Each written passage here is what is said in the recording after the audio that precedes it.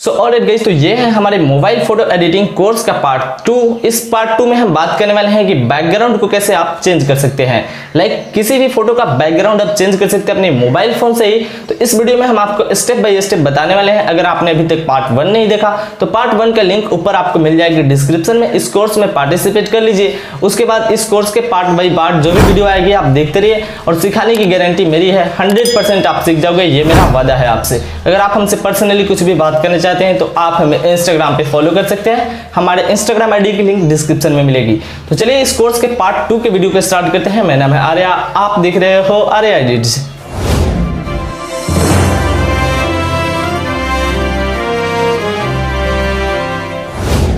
तो दोस्तों जैसे कि आप देख पा रहे हो हम अपने मोबाइल की स्क्रीन पे आ चुके हैं। इसमें हम पिक्सार्ट का ऐप नहीं यूज करने वाले हैं गाइस, क्योंकि पिक्सार्ट में फोटो का बैकग्राउंड इरेज करना थोड़ा मुश्किल भी होता है। अगर आप बिगिनर हैं तो आप शायद अच्छे तरीके से ना कर पाए। आपको सबसे आसान तरीका मैं बता रहा हूँ। मेरे पास गाइस, आपके पास अभी 2 एप्लीकेशन होना बहुत जरूरी है, ठीक है। सबसे पहला पिक्सार्ट, दूसरा बैकग्राउंड इरेजर। ये रही मेरे पास पिक्सार्ट, जिसका यूज करके हम बैकग्राउंड को इरेज नहीं करेंगे, इसका यूज करके हम बैकग्राउंड को चेंज करेंगे। किसी भी फोटो का बैकग्राउंड इरेज करने के लिए सबसे पहले उसको बैकग्राउंड मतलब इरेज करना जरूरी है चेंज करने से पहले। तो हम बैकग्राउंड इरेजर ऐप को ओपन कर लिए हैं और यहाँ इस ऐप के अंदर हम आ चुके हैं। इस ऐप का लिंक आपको डिस्क्रिप्शन में मिल जाएगा, आप डाउनलोड कर सकते हैं, ठीक है। यहाँ आने के बाद सबको आपको अलाउ कर देना है। यहाँ आपको एक ऑप्शन मतलब यहाँ पे आपको एक लोड ए फोटो का ऑप्शन मिलेगा। देखिए यहाँ पे लिखा हुआ है लोड ए फोटो, इस पर आपको क्लिक करना है। इस पर क्लिक करने के बाद जो भी यहाँ से रिक्वायरमेंट है इस ऐप की आपको अलाउ कर देना है। और उसके बाद आपको अपने फोटो को सिलेक्ट करना है। जैसे कि हमने इस फोटो को सिलेक्ट कर लिया, इसे हमको एडिट करना है। गाइज मैं आपको एक ट्रिक बता रहा हूँ, आप छत पे अपने फोटो को क्लिक कराना, बैकग्राउंड बस चुटकियों में इरेज कर लोगे। चलिए देखते हैं। इस तरीके से गाइज आपको फोटो को अपने क्रॉप कर लेना है, मतलब सिर्फ आपको अपने फोटो पे ही क्रॉप कर लेना है। और उसके बाद ऊपर आपको एक डन का ऑप्शन मिलेगा, इस पर क्लिक कर देना है, ठीक है। जैसे मैं बता रहा हूँ सेम आप देखते जाइए। और इस तरीके से इतना हो जाने के बाद गाइज अब देखिए कितना गायब हो जाएगी कैसे पीछे की बैकग्राउंड। तो देख लीजिए गाइज यहाँ आपको एक ऑटो लिखा हुआ आएगा, मतलब ये जो है कैंची का मार्क जो है कट वाला। उसके बाद ऑटो पे क्लिक करके इससे आपको ले जाके स्काई जहाँ होगा आपका आसमान जैसा वहाँ पे छोड़ देना है। छत पे आपको अपने फोटो को क्लिक करा लेना है और देखिए वहाँ से बैकग्राउंड रिमूव हो गई। वैसे ही आप जहाँ मतलब एक जैसा कलर होगा उसे आप वहाँ पे आपको ऑटो का यूज करना है, ठीक है, ताकि वो एक ही कलर को रिमूव करता है, ठीक है। ऑटो का यही खास बात है। उसके बाद आपको यहाँ सेकेंड मिलता है मैजिक। ये मैजिक टूल गाइज काफ़ी गजब की टूल है। देखिए यहाँ पे मैं आपको दिखा रहा हूँ। इस तरीके से अगर हम चलाएंगे ना इसके साइड से अपने मतलब जो भी आप खड़े हो जहाँ पे या फिर कुछ भी आपकी फ़ोटो का बैकग्राउंड रिमूव करना है तो आपको इसे साइड से मतलब एक आउटलाइन जैसे क्रिएट की जाती है ना, बस वैसे ही आपको साइड से इसे चला देनी है। जैसे जैसे चलाओगे आपकी फ़ोटो का बैकग्राउंड जो है इरेज होता चला जाएगा। तो गाइज बहुत सिंपल है, आप बहुत ही इजीली इरेज कर लोगे। ये ऐप मुझे सबसे बेस्ट लगता है गाइज बैकग्राउंड इरेज करने के लिए। और देखिए यहाँ पे थोड़ी सी हमारी कट हो गई हैंड तक, तो उसे हम कैसे फिल करेंगे। यहाँ आपको एक रिपेयर का ऑप्शन मिलता है, इस पर क्लिक करेंगे और इस तरीके से हम इस पर चला देंगे। यानी कि जहाँ से भी आपको अगर पार्ट लगता है कि इरेज हो गया वहाँ पे आप यहाँ से रिपेयर की मदद से उसे फिर से फिल भी कर सकते हो। तो इस तरीके से आपको अच्छे तरीके से करना है, ठीक है गाइस। मैं आपको अच्छे तरीके से ही करके दिखाऊंगा, ठीक है।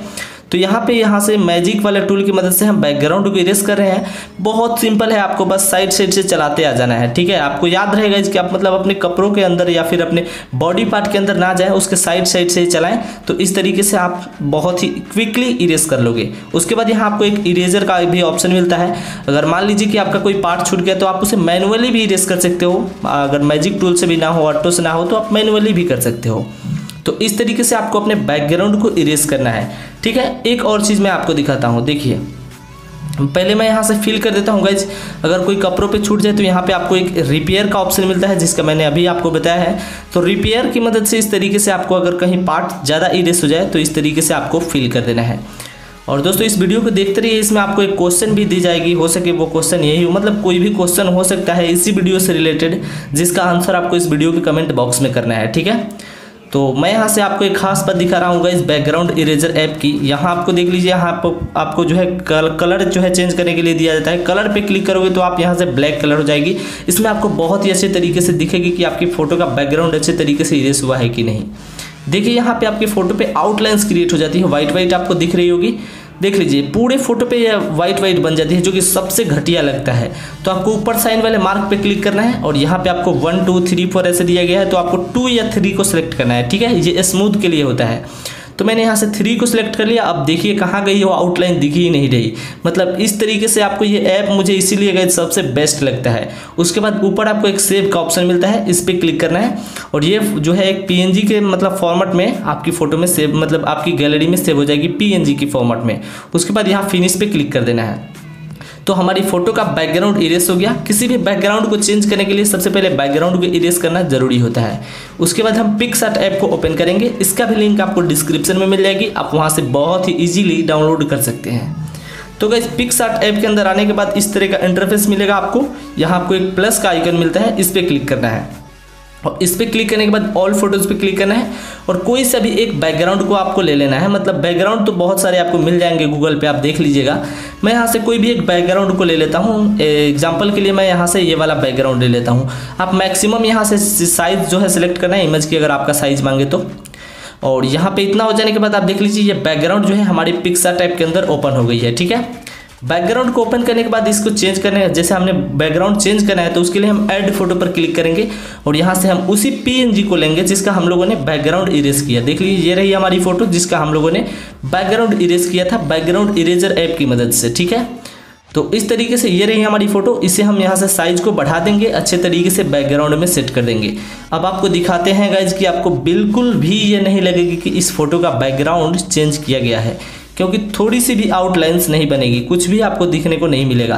तो देख लीजिएगा यहाँ पे आपको बैकग्राउंड में अच्छे तरीके से अपने हिसाब से आपको सेट कर लेना है। सेट कर लेने के बाद गाइस ऊपर आपको एक साइन का मार्क मिलेगा, इस पर आपको क्लिक कर देना है। इस पर क्लिक करने के बाद आपकी फ़ोटो का बैकग्राउंड बिल्कुल ही चेंज हो जाएगा। तो अब देख लीजिएगा हमारी फ़ोटो में बिल्कुल भी कहीं भी आउटलाइंस नहीं बनी होगी। उसके बाद टूल्स में जाकर थोड़ी सी एडजस्टमेंट हम कर लेते हैं। यहाँ पे एडजस्ट का आपको टूल मिलेगा। ये बेसिकली आपको ऐसे ही नॉर्मली वीडियोज़ में देखने को मिलेगी, क्योंकि वो वीडियो आती है सुबह के 8 बजे, तो आप देख लेना। तो इस तरीके से कुछ जो है थोड़ी सी मैनुअली एडजस्टमेंट हम कर देते हैं और उसके बाद ब्राइटनेस को जैसे हम थोड़ा सा बढ़ा दिया और सैचुरेशन को उसके बाद डन कर देना है। ये मैंने ऐसे ही किया ताकि फ़ोटो और भी अच्छा लगे। और यहाँ पे आप देख पा रहे होगा कि हमारी फ़ोटो काफ़ी गजब की बैकग्राउंड चेंज हो गई है। बिल्कुल भी यहाँ पे कोई सा भी कट फट इधर उधर नहीं दिख रहा है, मतलब बहुत ही स्मूथली चेंज हो गई है। और मुझे उम्मीद है कि आप अपने भाई के बताए हुए बात को समझे होंगे और आप अच्छे तरीके से समझ गए। तो इस तरीके से गाइस अपने फ़ोटो का बैकग्राउंड आपको इरेज करना है। मुझे उम्मीद है कि ये वीडियो आप लोगों को बहुत पसंद आई होगी। इस वीडियो का क्वेश्चन देख लीजिएगा, वीडियो के लास्ट में आपको मिलेगी, उसका आंसर आप वीडियो के कमेंट बॉक्स में ज़रूर कीजिए, हमें इंतज़ार रहेगी।